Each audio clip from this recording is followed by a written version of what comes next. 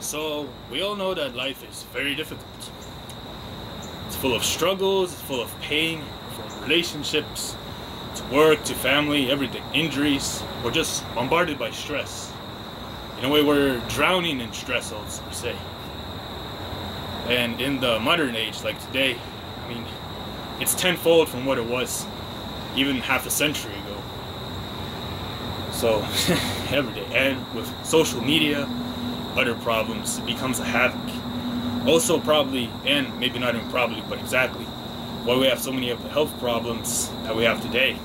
Even affects me for everything I do. But that being said, the reason I'm making this video is I wanted to share just 3 really simple tips that really help make my day. No matter how bad it is. Like, let's say I really badly injured my hand. Even like right now, I can't really do push-ups. Something wrong. Or you're just crippled, or maybe you had a really rough day. You broke up, or you lost someone you cared about. Really tragic. So, you know those days where just nothing seems to go right. You'd rather just go to bed and that's it. Call it a day. You don't even want to live anymore. Or even those times where you're just like, screw life, that's it. You lose that value of life. That's because you don't really see it, and you're bombarded by negativity.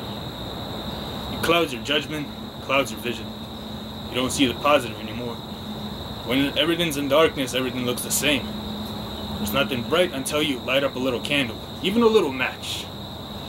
All the darkness in the universe or the world cannot be defeated even by a single flare of light. It will shine throughout the whole darkness. And that's what you should do inside yourself. But in forms of love and positivity. So going back to why I made this video is I wanted to really share 3 really great tips that always help me no matter how bad my day is again. Make it better. So let me begin. Now tip number 1 is get more oxygen. And also why I'm doing this video outside is outside you get most air, especially see how there's trees. So if you could find an area, if you live more in the city, it could be a park or something, but try to get something with scenery. A lot of trees, because they help produce fresher oxygen. And you're gonna breathe in, and not just breathing more often, but breathing deeply. So try to open up your chest, just sit, pushing back and take deep breaths. Or even sleeping with the window. Let's say you live in an apartment, open the window more, enjoy like that. And sometimes we all have problems breathing deeply. But one thing I'll tell you is, we all yawn, and it's contagious, so see, maybe some of you already yawn just from doing that. But when you yawn, it's not just making you more sleepy, it's actually your body's way to cool off the brain and get more oxygen into your body. That's why, you ever notice when you yawn, you get a lot of oxygen, you feel that fresh breath, and you feel really good afterwards. So if you can't take a deep breath for some reason, try forcing yourself to yawn. Just even those sounds, you're gonna get a really deep breath, you're gonna feel great. And as I said, try to go outside, especially with the weather as it is right now. Right? And tip number 2 is a very simple one.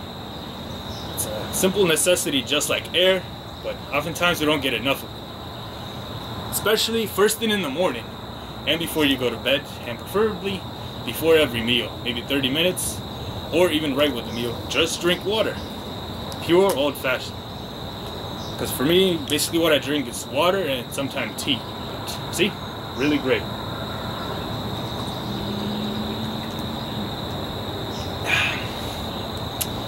So just try drinking more water. You're gonna notice you're gonna feel a lot better.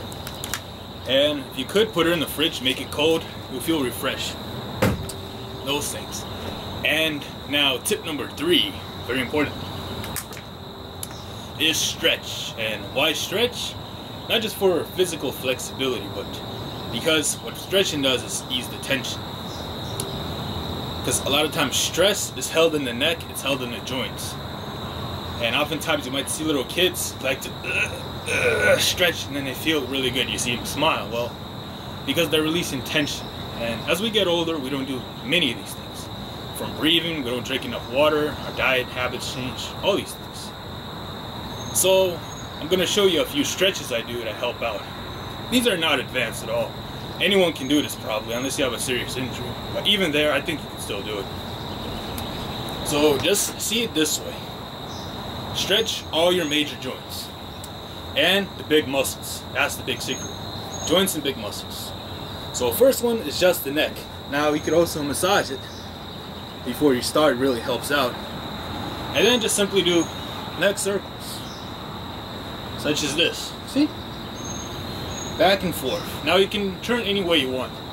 Left to right, up and down, side to side and such. Till you get it good enough. Now just doing that, you might feel relief already. Secondly, adjust your wrists. Put them together and stretch. Another major joint. You can move this way, it's really effective. Might be a little hard for some, but really good way to get your wrists all flexible and limber. And your arms.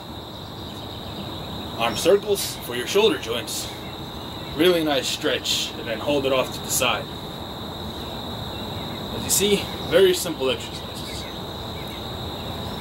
And also, since most of us walk on our feet, or some might sit, still a great exercise. Just rotate the feet. You can do one at a time. And when you do this, kind of push and go slow. You'll feel that really good stretch. Here, and then the next one. Alright? Now this one seems like a funny dance to some people, but it's a really great exercise for your knees. So first, begin rubbing them, like such, and then start moving your feet. This way and this way.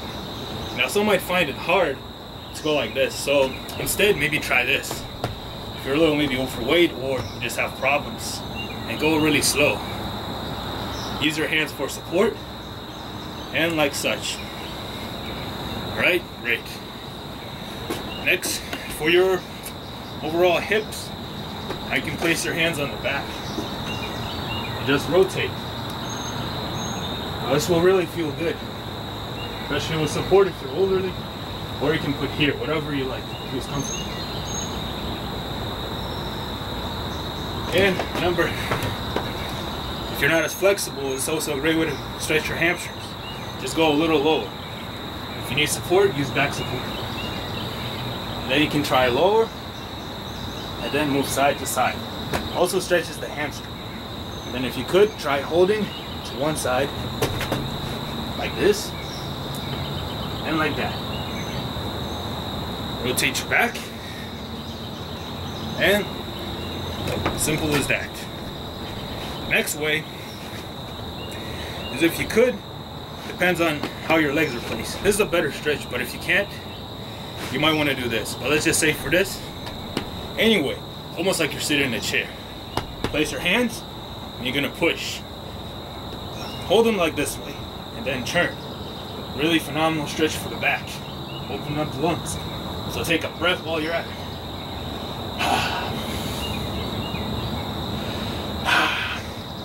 And stretches the back, upper part. A little bit of the lats too. Next, let's put your feet together and then go lower. Really opens up the hips and feels great. So if you could, try to touch. If you can't,